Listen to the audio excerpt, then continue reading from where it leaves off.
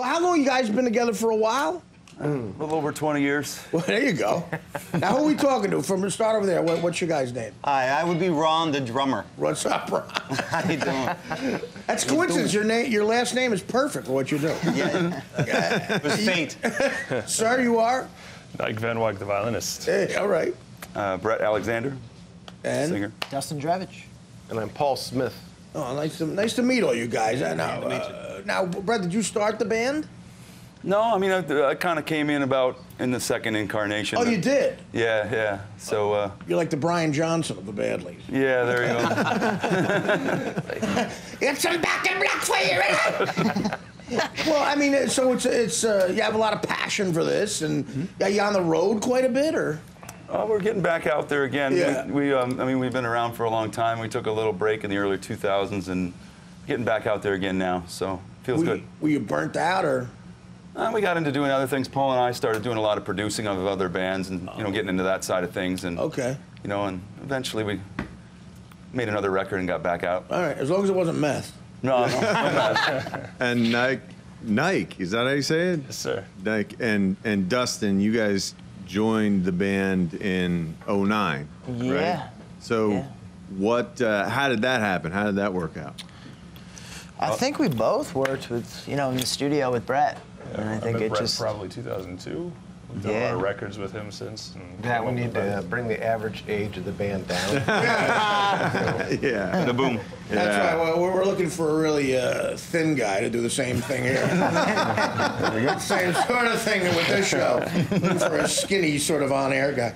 How does that work? Like, being a violinist. I mean, do you play other instruments as well, or are you strictly violin? Play a couple different instruments, but violin's my baby. That's my forte. So. Yeah, I mean, it just seems like a great score to be in a band that plays, rock music. Absolutely. Like that's got to be rare, right? Like, was that part of the plan for you to take your violin abilities and play rock and roll? Yeah, absolutely. I've been a longtime fan of rock music, Jethro Tull and whatever. Yeah. Same flute. Bring the No, I violin. know. I love when those non-traditional sort of rock and roll instruments are incorporated. Like even bagpipes are always cool in a rock song, or definitely the flute or the violin. I even like Charlie Daniels. I like that stuff. Yeah. Oh yeah. Yeah. But do you go like all over the country? Or do you stay like when you do the road? Do you stay east of Chicago? Yeah, I mean, at this point we're pretty, east of Chicago at this point. But I mean, we've toured the country many times back in the day when we were starting. We had a deal, and we're out there full time. But we're kind of ramping back up now. A lot of work. You really got to sell the records and do the shows. We're independent again and doing this on our own. And, Good, man. Yeah, you guys had like a crazy situation with like one of your albums where you were in the second year of a deal and they were bought out and it just got all screwed up, right? I mean, did that leave kind of a bad taste in your mouth and you said, hey, we're just going to go do it on our own now, or? Yeah, that wasn't on the agenda. Yeah, right. That part of it. I mean, the way stuff happens. Yeah, it does, The way that music is now, I mean, being independent, it's much more doable, right? Yeah, I mean, you can sell. I mean, people still have to know you exist, which. Which is nice to do things like this. No, right. You're right. That is. It becomes a very real thing where like you have to just let people know you're here. Right. Yeah. You're around. It's hard. Right.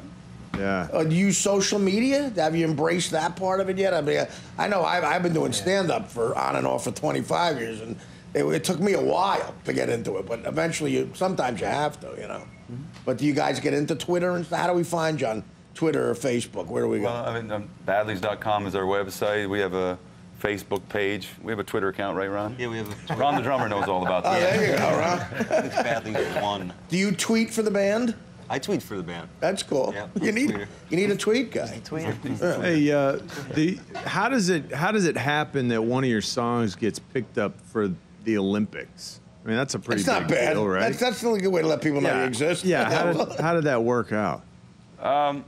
We don't really know. It was funny because it was like we we had this song, and it was a single, and the name of the song was "Fear of Falling," and it ended up in women's figure skating. So That's nice. that wasn't, that wasn't the agenda, but man, What the hell, man? Doesn't matter. Hey, use what you Yeah. can. That was cool. Yeah, a lot of hot broads in that field.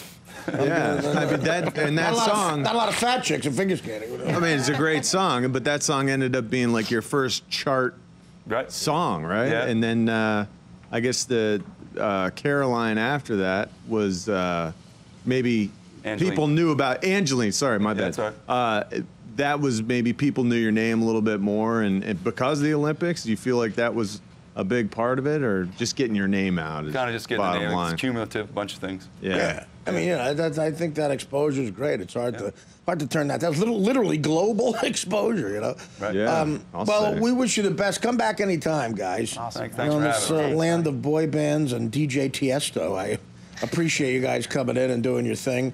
Again, the Yeah. Badlees is the name of the band. Epiphones and Empty Rooms. Give me. I know this is a question you get asked all the time, but I'm going to ask it. The name of the album. How'd that happen? What is that? It's part of a song lyric of one of the songs. It is. Yeah. Yeah. That's a guitar brand. I'm told. Right. Epiphones and Empty Rooms. Yeah. Well, that's the name of the record. And check these guys out wherever you can. You got a gig coming up you want me to mention or something? No, we're playing the Highline Ballroom here in town, day after cool. Christmas with Willie Nile. Good gig. Good gig. Yeah.